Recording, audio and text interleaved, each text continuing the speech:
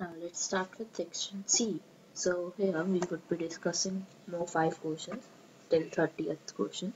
So in this, the first question is you have to give a chemical test to distinguish between saturated and unsaturated hydrocarbons. So in this case, you can make use of bromine water. So you have to take 2 test tubes, put saturated hydrocarbon in it, and in another put unsaturated hydrocarbon and add bromine water to it.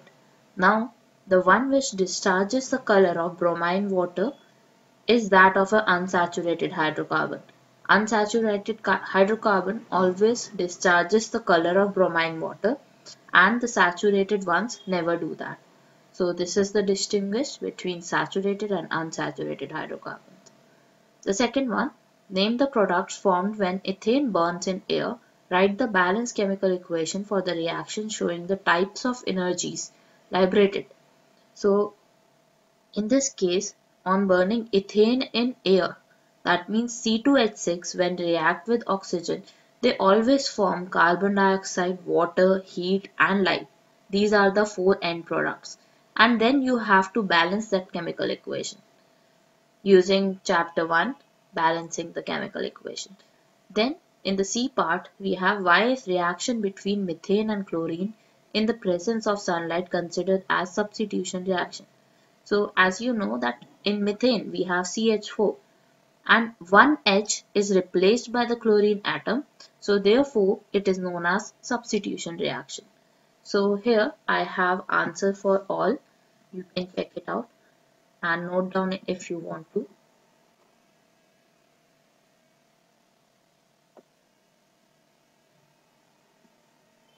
So this is what you can write in A part, B part and C part respectively. Now moving on to the next question. It says dry HCl gas does not change the color of dry blue litmus paper.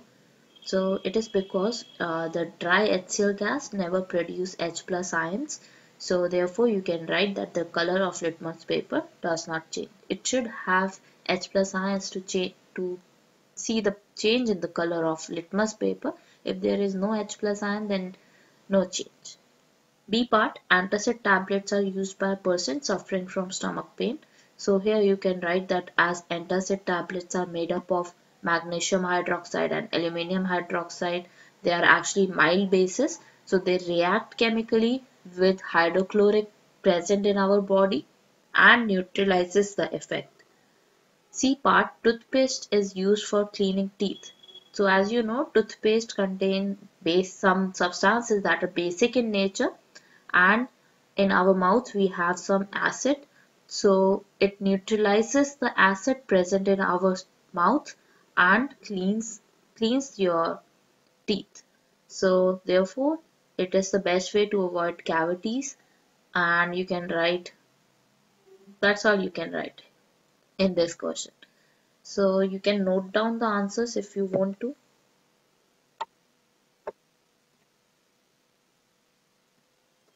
This is the answer for all 3 parts. You can stop the video and note down the answers. In question number 26, we have translate the following statements into chemical equation and then balance them. So first of all, you have to write the skeletal equation, then you have to balance the equation. So in this case, first is hydrogen gas combines with nitrogen gas to form ammonia gas. So first of all, you have to write the skeletal equation here. So the skeletal equation will look like hydrogen, nitrogen and NH3 in the last ammonia. Now you have to balance this equation. Balance equation look like 3H2 plus N2 gives us 2NH3. This is the balance equation. In the second one, you have hydrogen sulfide gas that burns in air to give water and sulfur dioxide gas. Here you are given with all the reactants and products. You just have to frame the equation and then you have to balance the equation. So in the second part, we have H2S, that is hydrogen sulfide, plus burns in air. That means you have to add oxygen to the reactants part. and then we get water, that is H2O, and the sulfur dioxide gas, SO2. Then you have to balance the equation. So when you balance, you can see the answer on your screen. It's 2H2S plus 3O2 gives us 2H2O, then sulfur dioxide 2. In the C part, we have barium chloride reacts with aluminium sulfate. Then it says to give aluminium chloride, and then you need to know, and then a precipitate of barium sulfate. So here we have all the solution. Now again you have to balance this equation. So this question takes more time. You have to give more time to these types of questions to balance them correctly and to fetch marks here. In D part, you have potassium metal react with water to give potassium hydroxide and hydrogen gas. So you can see first one is potassium, then water, then KOH, potassium hydroxide, then H2. Then you have to balance this again. In the last one, we have zinc reacts with dilute sulfuric acid to give us zinc sulfate solution and hydrogen. So you have to add all that, and then when you write the skeletal equation, you can see that all the elements are actually balanced. So you don't need to write any other equation after that. Question number 27. So in this case, you have to draw a neat diagram of an excretory unit of a human kidney and label the following parts. So you have to mark these four parts of the following diagram, and here you have to draw the nephron, in which we have Bowman's capsule, renal artery, and glomerulus and collecting duct. So you have to mark all these four parts, and then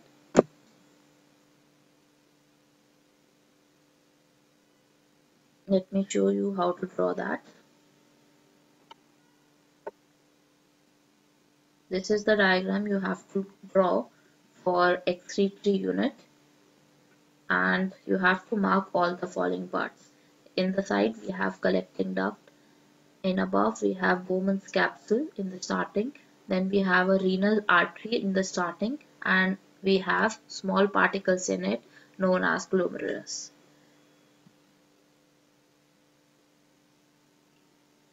Then you have to give one advantage of having a large number of these highly coiled structures in our kidney.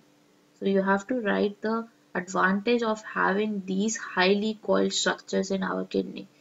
So you can write 1 point only in this, as we have 5 marks for A, B, C. So in A part it will be actually of 3 marks, and the B part is of 1 mark.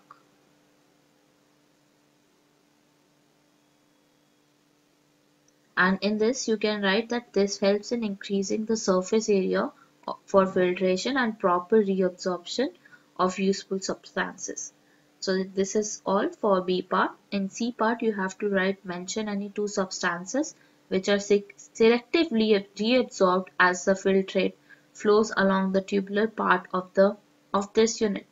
So here we have glucose, either you can write glucose, ammonia acid, salt and water. So these are the things we have in that part. Then moving on to question number 28. It says differentiate between pollen grain and ovule. So first of all you have to differentiate between pollen grain and ovule. So in this reference you can write that the pollen grain is a male reproductive part, whereas ovule is a female reproductive structure, and pollen grain is a structure contained in the pollen sac. Ovule is the structure contained in the ovary. Or in the third point, or if you want to write 2 points only, it's good. So in the third point, if you want to write, you can write inside the pollen grains, the male gamete is present. Inside the ovule, embryo sac containing the female gamete is present. So that's the difference between pollen grain and ovule. Then you have to state brief function of the following parts. The first one is ovary. So ovary, it is present in female part, and it produces ova or eggs, you can write, and ovary also secretes estrogen or estrogen, which helps in the development of secondary sexual characters. And the next one is fallopian tube.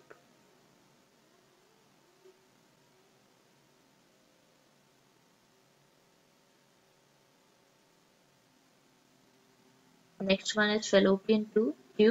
So fallopian tube conveys the egg from the ovary to the uterus and provides the appropriate environment for its fertilization.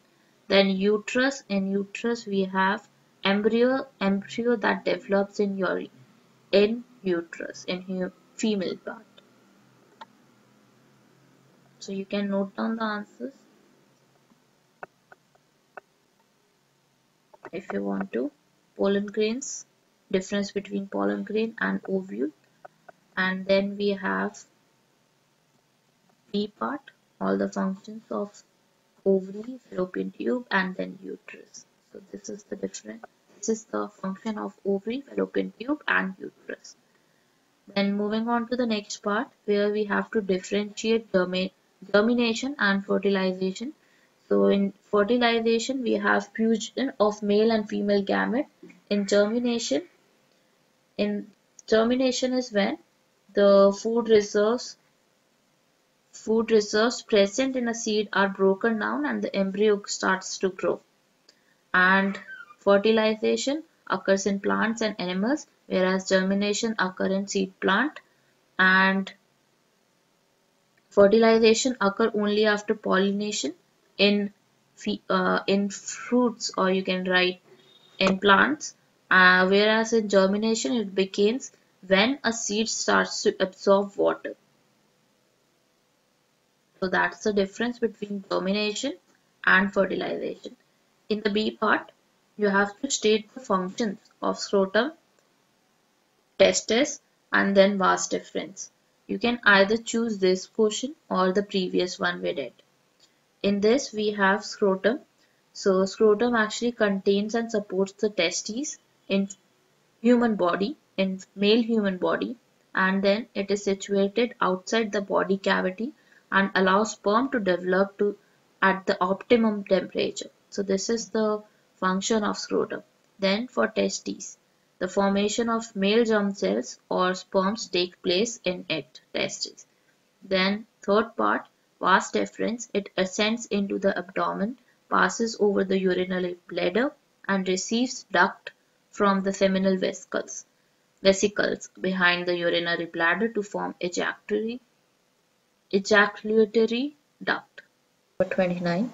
So it says a current of 1 ampere flows in a series circuit containing an electric lamp and a conductor of 5 ohm. When connected to a 10-volt battery, calculate the resistance of the electric lamp. Now you have to find the resistance of the electric lamp. So in this case you should have, for R you need V and I. So in this case the V is unknown to us, like V across electric lamp is unknown to us. So in this case, first of all we need to find V, the potential difference across the lamp. So according to this question, we have 10-volt battery.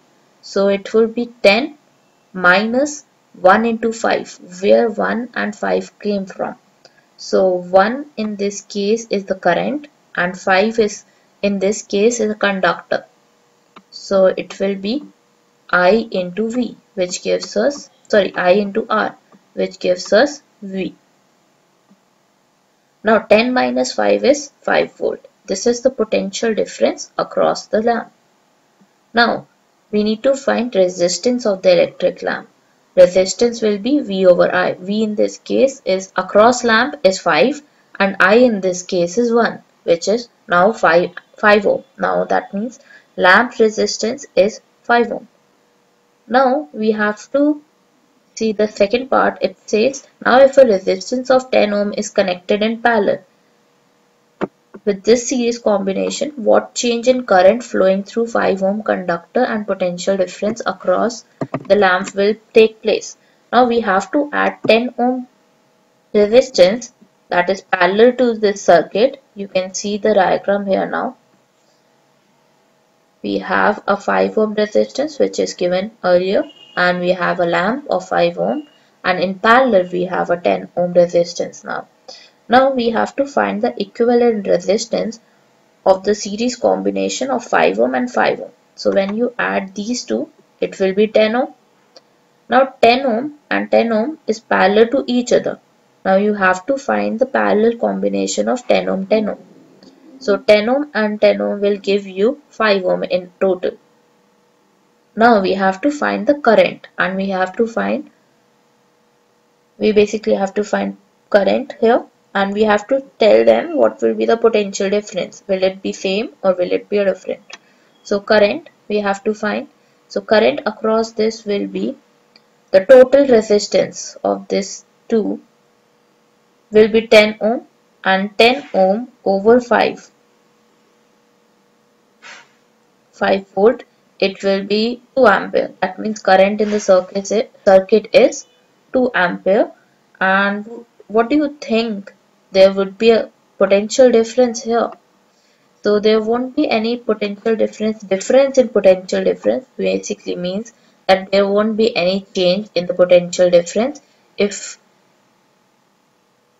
across the lamp, because there won't be any change in the potential across this lamp due to this 10 ohm resistance. So that's all for question number 29. So first I'm repeating this question. So first of all, you have to find the potential difference across the lamp.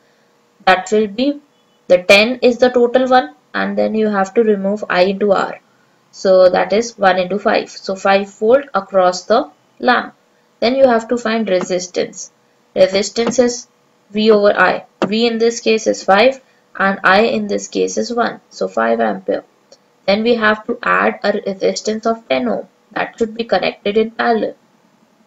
So in parallel we have added 10 ohm resistance. So in the next step you have to find the equivalent resistance for this whole. So first of all you will be adding these two because they are in series. So 5 plus 5 is 10. Then 10 ohm over 10 ohm. That means they are in parallel. 10 ohm and 10 ohm are in parallel. So you have to add them. So when you add them, you get your answer as 5 ohm. This is 5. So we need to find current in the circuit. Now in circuit we have 10 volt and 5 ohm is the resistance. Then when you solve this, you get 2 ampere. Now current in 5 ohm resistance, because the current will be distributed equally, 1 ampere in this one,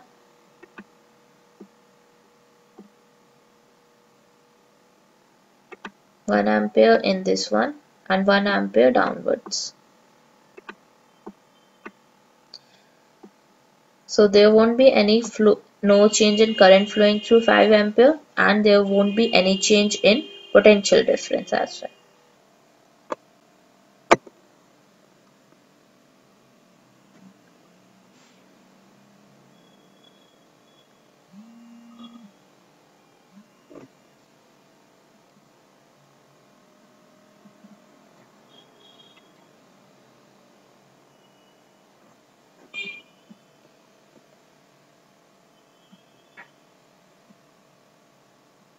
So this is the type given in the C part, and we have to state the type of the mirror M and one characteristic property of the image Q. So in B part, first of all I will show you how to make ray diagrams to show the principal focus of a concave mirror and convex mirror. So this is how you draw for concave mirror in the first diagram, and in the second diagram you have to show this diagram.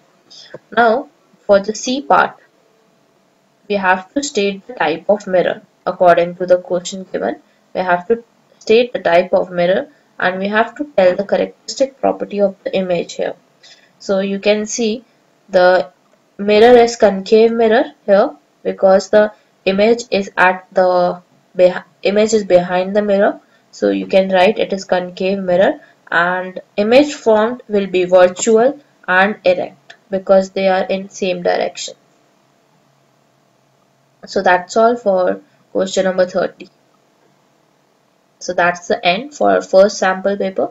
I will continue with second sample paper as soon as I get that, and I need to make the sum.